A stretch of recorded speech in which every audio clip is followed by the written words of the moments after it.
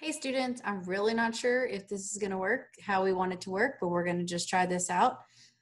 First of all, I miss you guys so much, and this is our new normal, and I know it's weird and maybe even uncomfortable, but we're going to get through it together, and I know that we can. So yes, I miss you guys. I most miss being at school away from my own children and being with you guys and being able to teach you, but we're all just going to get through all of this fun challenge that we have in front of us. So, we like to start with good things. I have a good thing / funny for you. And those of you that, actually have me in class, this makes perfect sense. So I started my spring break out with a speeding ticket. And so that was kind of fun, like literally like a few days into spring break, I have to deal with a speeding ticket. And I knew that some of you would at least laugh at that. So this is our new normal, and this is our plan, and it's an evolving plan, and we're just going to keep rolling with it. Things will come up. We're going to have to be flexible and patient, and when we have issues or concerns or things not working correctly on Google Classroom, we're just going to roll with the punches and get that assistance from me as it comes up, okay? So first of all, this is a good time to kind of tune in your parents and get everybody on the same page as far as what has been communicated and what our plan is. So I'm going to kind of just briefly go over that. So first of all, our first line of defense is definitely Remind 101 and emailing me. So even your parents probably need to be on Remind 101 at this point. That way they can easily shoot me a message and I can get back to them. If that's easier for them to do than email, and I probably think it is, then make sure we get them signed up as well. So it just depends on what period you're in. So of course, if you're in honors or third or sixth period, you're gonna have a different Remind code. Most of you are in that Remind already. So at this point, I just need you to help you. I need you to help your parents get on. So you can either do the app or you could just do the text notifications. Basically, just go to a new text message and you're gonna text the phone number 81010. And then your message for honors is @PAP Bryant. And then, of course, if you're in second, fourth, or seventh, same thing. Your code or your class is @BioBryant. Or again, just text 81010 and your message is @BioBryant. Sometimes it kind of gives you some prompts like, who are you? Are you a student, parent, whatever? So just ask those questions if they do come up. Also wanted to talk to you about email. So you now have your email accounts enabled, which means in the past you've had email, but you've never been able to access it. Due to all this new stuff, you now can access it. So I'm going to stop the screen for just a second, and I'm going to show you what that would look like on email, on your email. So hold on one second.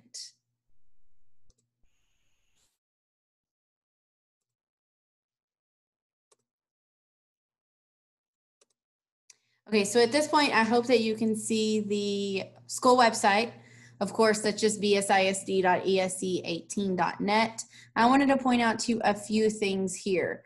So at the top right corner where it says Our Schools, there's a plus sign, and you could click that.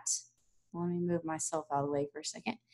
And you can access just our high school campus website. So that's going to be one resource for you guys there. Okay, there's also a tab here at the top that says Online Instruction. This is a new tab that was not there a few days ago, basically. So when you click on Online Instruction Information, that is where you're going to get some how-to on Google Classroom. That's for you and your parents.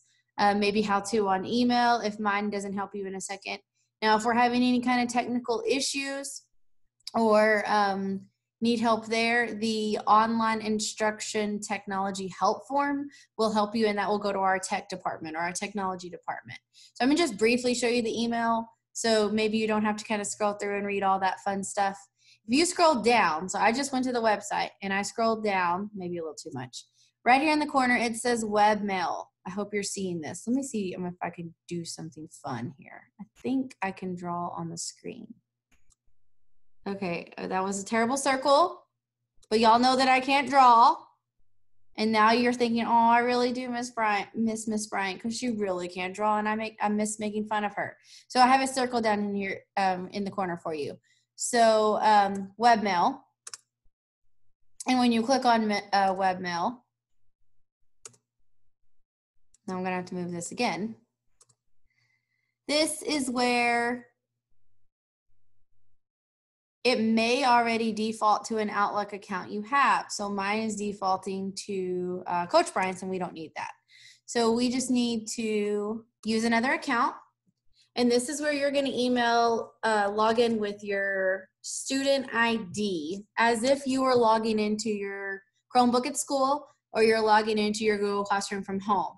So I just put in 1234556. Of course, you put in your student ID and then @bsisd.esc18.net. Okay, so I don't actually have a student ID to kind of show you how this works, but once you hit next, it's going to prompt you for your password. Your password is maybe what you changed it to if you changed it on the Chromebooks recently, or maybe even your Google Classroom account. But more than likely, it's probably that default password that we've been using then that we have, which is BSISD 2019 with your capital B. So once you type in your student ID and your full email address, like I have it on the screen, hit next, enter your password, and it's going to open up your email. So now you have access to email your teachers, email your parents, you have your own school email activated now. Okay. And if you do have more questions about that and those online resources don't help you, then just reach out to me and I'll try to walk you through what I can as well. Okay, I'm going to go back to another screen share. So hold on just a second. This Zoom stuff is so fun, guys, because I can toggle screens and show you what I'm seeing and make it look like what I need it to look like. So I thank you for being patient for me for going back and forth on this. Okay, so we're back. We talked about how you have your own email. You talked about Remind. Those are what I call our first line of defense, the way that we can communicate with each other in a fast and efficient manner. And we talked about your school email, and now you know how to do it. Now I want to talk to you about our plan in place. And I know this is the crummy picture, but I kind of stole it off one of the Facebook pages or one of maybe even the district and the high school website. This information went out to your parents via an all call, and also plastered on those things that we talked about. But option one basically is Google Classroom. So if you have internet access at home and you have a computer, or you're going to be able to do that from your phone or tablet, option one is your option. So you're going to complete all of your assignments on Google Classroom, turn them in on Google Classroom. Option two is maybe you don't have internet or you don't have a computer. You're going to be able to pick up hard copy packets in the high school main office. Your pickup days are Monday, which means you pick up on Monday and then you turn back in the next Monday and you get your new packet. And then of course they kind of threw in an extra option for you, option three, if you just need a place to work on internet. Maybe you can do option one or Google Classroom, but you need a place to work on internet. That is an option as well. Now this is ever changing. I know that they're probably working on a plan as far as maybe even, checking out a material to you like a Chromebook, or maybe making sure the Wi-Fi is turned on for everybody without a password. That way that if you just have a device and you need internet, you'll have that option. So just stay tuned for all of that changing information. Okay, guys? So here's like the assignment information. Okay, so this is for you and your parents. So sometimes I kind of wrote it to your parents, so it says your child. But you guys will get 2 assignments per week in all your core classes. So math, English, science, and history. Now, foreign language also counts there too. So if you get on Google Classroom and you look overwhelmed like you do when you look in my classroom, and we'll talk about that in a minute, then you do not need to panic, because you should only have 2 assignments per week.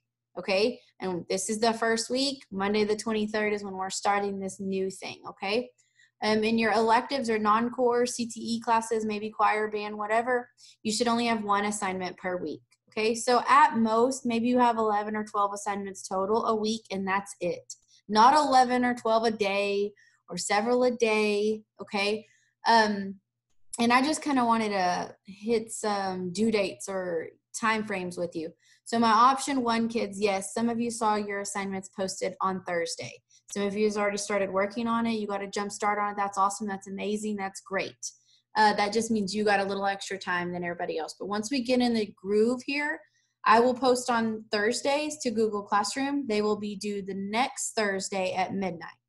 Okay, or I think it says 11:59 p.m. My hard copy option 2 students who get a hard copy, they will pick up their hard copy on Monday. They will turn in their hard copy the next Monday and pick up the next Monday's assignments or the next week assignments, okay? And I know that they have packet pickup times from 8 a.m. to 7 p.m. So that information may change, but as of right now, that's what it is, okay?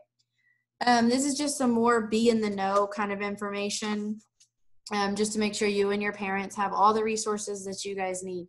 So you can see on the screen, we have our YouTube channel.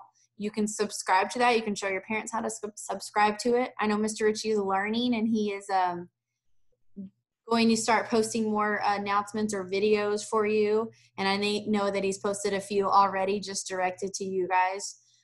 So that's a great resource. I showed you that online help and resource a while ago, but you can kind of see it on the screen of how it would look like on the website. We have our district website, which we were on a while ago. And then we have our campus website, which I showed you how to get to by hitting the plus sign. This one in the top corner talks about teacher contact. So there's this pretty cool app that we threw together. And let's say you have a teacher that never had a Google Classroom set up, and never had a Remind set up, but because of all this, they all of a sudden do. So you can go to that directory. So you can copy and paste that link. Or not really copy and paste, but go to that. It's also on the Facebook pages. So if your parents can at least get on Facebook, then you could maybe copy and paste. You click on that, and it's an interactive app. So it may ask you your email. Feel free to use your school email. And then it may send you a passcode, and that's just for security. So once you actually get in the system, which takes just a few seconds, then you may be able to go to the top and type in your teacher's last name. So let's say you're just looking for Mr. Scarborough, okay? You can type in Scarborough at the top, and it's going to pull up his new directory of information. So his newly assigned Google Classrooms, if you're not on there, if he has set up a Remind for you, or he has a website set up for you, or just even his email, it is all there for you and your parents. So it's a nice convenient tool that, that you guys have available. Of course, you have the Facebook pages and for the high school and for the district, and you can like and follow to make sure you're getting all the notifications there. Okay, now let's talk about Google Classroom. My biggest thing is I did not realize what a mess my Google Classroom was. Okay, so first of all, I apologize. And I want to make sure that you guys are not overwhelmed at any point. And so I'm still working on cleaning that up and fixing it. But I know what it used to look like, and so do you, where there's just assignments and even the old stuff was not disappearing. Okay, so if you can look at the screen, and this is what it should look like very soon if it doesn't already. You're going to have a week by week chunk or topic, okay? So these are the only assignments you need to worry about for this week. So it actually says March 23 through March 27th, week 1 COVID plan. You have a part 1 and then a part 2. You understand that we have 2 assignments per week, so I just called it part 1, part 2. They do go numerically, so please complete part 1 before you complete part 2. Now, every now and then it might have something different, like this question mark at the top, and it says, how are you doing? Okay, that is not an assignment, but it's just an additional thing that I have posed to you just as a question. So no, it might not be for a grade, but just complete those as you see them. It just kind of helps me check on you guys, or you guys check on me, or whatever the case may be. And now I will also be putting a lot of resources or references out there. So if we see the clipboard, let's assume that those are assignments. Okay, if we see a question mark or something different, let's assume that those are resources that may help you, and just know the difference between assignments and those resources or questions that I may post out there for you. Okay, so yes, it was a hot mess. I fixed it, I think, or it will be fixed shortly. Okay, You only have 2 assignments, part 1, part 2. Let's complete part 1 first. I'm going to backtrack just for a second on the assignments that we were talking about earlier. I think I can go back to the previous slides maybe. Okay, here we go. So when we were talking about the 2 assignments, and I'm sorry I had to backtrack for a second, but I think it's important clarification for me to make here. TEA has placed a new mandate on us. My kids, we know that we always talk about that STAR test and the EOC, and that's our big push, and that's our big goal for the year. And no, I don't think I'm going to cry, but I might. They have taken that out of our hands and waived that this year due to COVID and all the new things that we're dealing with. So no, you no longer have to take a STAR test in math, English, or algebra, English 1, or for my sophomores, it may be English 2, U.S. history, or biology, but there's an if there, okay? So they are going to waive that STAR test for you if you receive your biology credit or your class credit for those others I mentioned for the academic year. That means you're in my class right now, you receive your credit. That means you had a 70 or above on semester 1 and you're going to end with a 70 or above. You get your credit. You have your STAR test waived. Okay, that's great news for you. It's literally a free check mark kind of thing. You've been waived. You get to pass. You get to move on and you get your credit. But that's the deal breaker there. You have to get your credit. That's why these 2 assignments per week are so critical. Okay, so and that's my goal here, is to make sure all my kids get their credit, just like my goal is for all of you to pass your STAR test. So I just kind of implemented something different in my goal this year. Okay, but that's awesome, amazing information for you that I hope that you have that sigh of relief, like, whew, I do not have to pass my STAR test. I just got to get my credits and I only have 2 assignments per week to worry about. You know, maybe that's from now to the end of the school year, or that's now until April 3rd. So we'll work on that plan as it changes, okay? So let me see, where was I? Oh my goodness, my thing's trying to draw on the screen. I don't want to do that. Okay, so we talked about Google Classroom and how overwhelming I hope it is, or underwhelming I hope it is. The last thing I want to talk to you about is Zoom. Okay, so I'm learning Zoom, but I'm going to push out some more information on Google Classroom on some how-tos, what you need. Zoom is so cool because we have a lot of options. So I have an option for kids that do not have internet. You can actually call in and just listen to the information. Number 2, maybe you do have internet, but you want to be able to access through a smartphone. Awesome, we can do that too. It's basically a giant video conference at that point. Maybe you don't want to participate. Sometimes I like to just cover my camera up with a sticky note on my Zoom meetings with my team at times. And so you can do that. I just need you to be able to see me, maybe hear everybody else's questions that come up. And then of course we have the computer option. You know, if you have a computer, you have a tablet, and you're ready to Zoom. My purpose with Zoom is those of us that are having trouble with the content or how to complete our assignments. Google Classroom is awesome, but at the same time, we haven't been able to implement. We've done a lot of forms, we've done a lot of quizzes, but we haven't had a lot of time to do the docs and the slides and different things. So I want to be able to get on, and Zoom gives us this option where I can get on, I can share my screen, you can share your screen, we can walk each other through what we're seeing and how to do it. And maybe it's just the content. Maybe I just don't understand what I learned from that PowerPoint or from those notes. And so you kind of need me for that, okay? I'm kind of bored out of my mind at home. And this kind of gives me my chance to be able to still get on with you and interact with you. I know I Zoomed a couple of kids and I could have cried when I got to finally Zoom them, because number 1, I got to see your face. And it just did my heart and my soul like a world of good to be able to see my kids. So I want to be able to do that with you guys. So if you're needing assistance, let's wait till tomorrow. Let's not do any more bio work until tomorrow at 4.